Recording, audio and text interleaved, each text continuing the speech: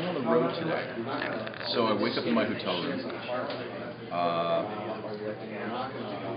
I'm somewhere in industrial Beijing. There's lots of pollution outside, but there's no way to really know that, because instead of seeing the world outside, I'm seeing the world outside through some sort of Philip K. Dick screens that are on the walls, big OLEDs, immersive media, and I can project any kind of exterior scene that I want to, rather than the scene that's outside. In fact, the hotel doesn't particularly have to, because we live right now in a time when there's these sort of Potemkin villages that are projected around us, whether it's these types of screens that are built around the spaces that we're in, or whether it's in the ways in which images and information are presented to me on these glasses that I'm starting to put on as I get up and start walking around. So I've got glasses.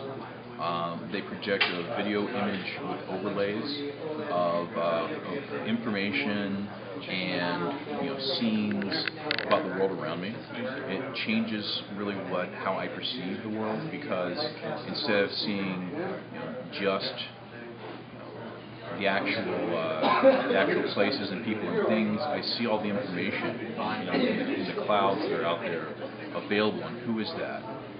What is this place? All the social media and just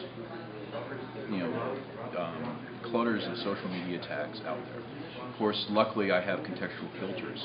They help me to filter out all the things I don't want to see, and help me to concentrate on the kinds of information that I'm interested in. Of course, one of the interesting byproducts of this is, with all this contextual filtering, kind of like watchers of Fox News versus watchers of MSNBC today, the kinds of perceptions I have about the reality around me are really more mediated by my own personal biases. So I might get the Fox News, or I might get the MSNBC view, or whatever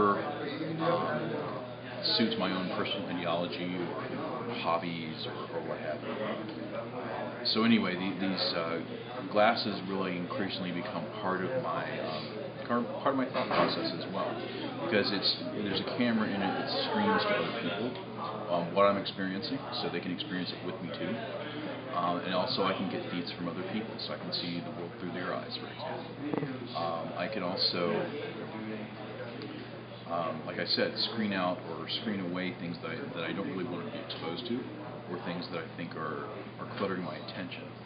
Right now we worry about multitasking and about split attention. But if you think about the generation today who are going to be adults in 2019, they're really used to experiencing the world through the screen on the internet right now, having their Facebook and their MySpace and their voice client chat, and their video game, and all of these things open all at the same time, and splitting their attention successfully between all these different types of media. And I think that will be really the way the world works at that point.